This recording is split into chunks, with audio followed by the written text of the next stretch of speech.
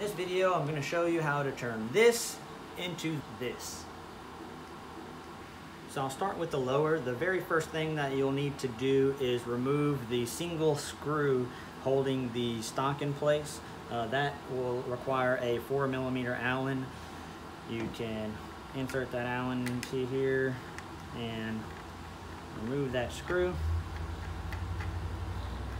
You'll need the screw for installation, so set it aside after you remove it.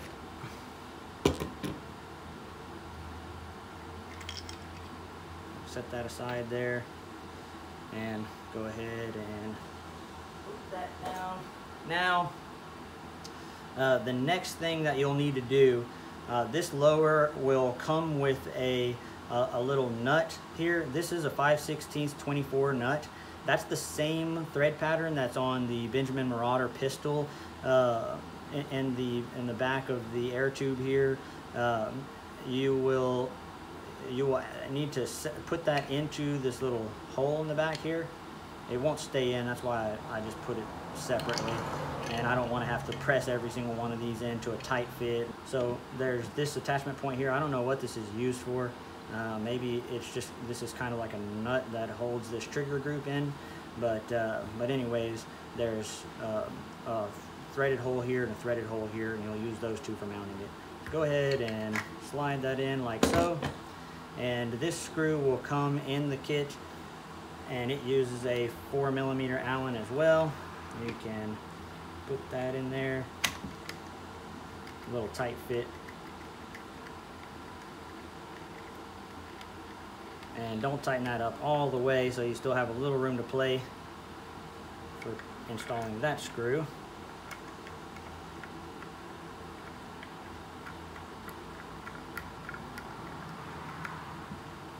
All right, you tighten that one up. Tighten that one up.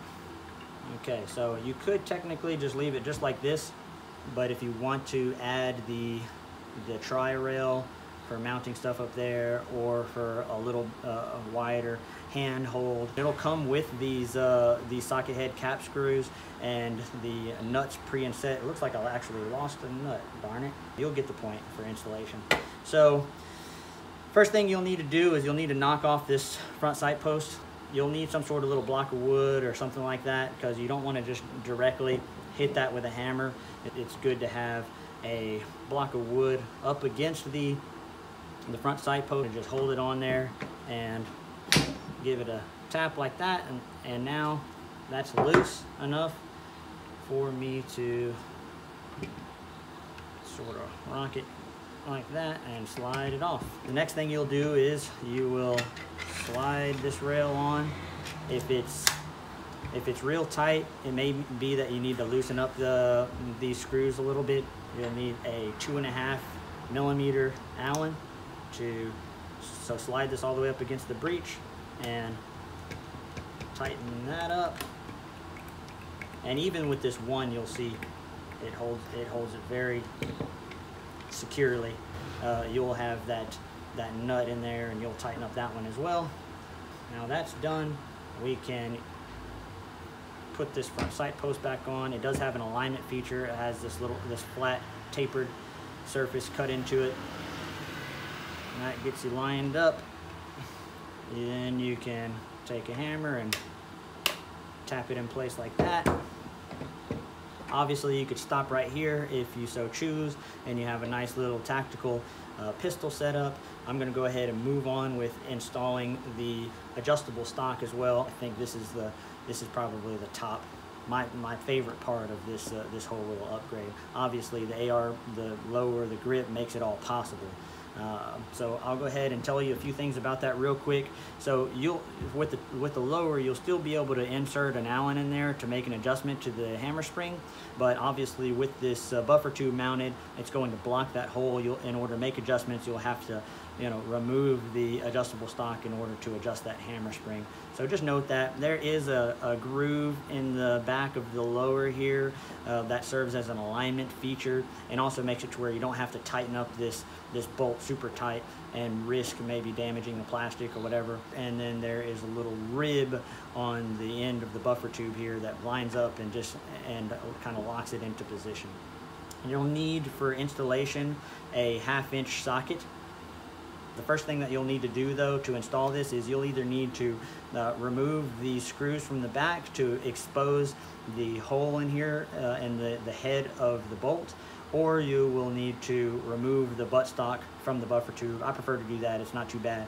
You can just grab this plunger pin here with your thumb and forefinger and slide it out just like that. Go ahead and set that aside. Now you have access to the head of that bolt there. Take that 1/2 inch socket and ratchet, and lined up just like that. There it goes.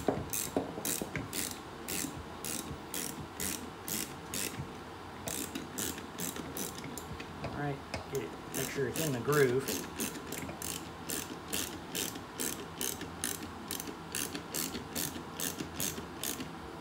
All right, and then snug it up. Now you have a place to put your adjustable stock. The buffer tube is nice and secure on there, and you can put that on, pull the plunger pin out, snap right into position, and you're ready to go.